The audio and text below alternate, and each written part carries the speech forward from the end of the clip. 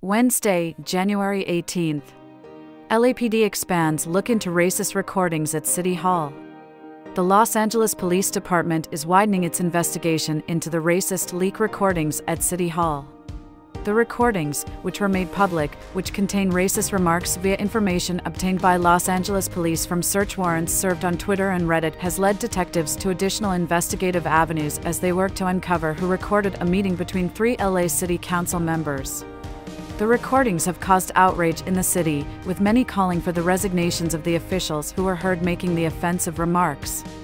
The LAPD's Major Crimes Division focused at first on the identity and Internet Protocol addresses behind a Reddit account that posted the audio last year and a Twitter account that tipped off reporters and others to the existence of the recordings, according to a search warrant issued in October and obtained by The Times. This is an ongoing investigation, and we will provide updates as more information becomes available. Have legal problems? Need legal advice?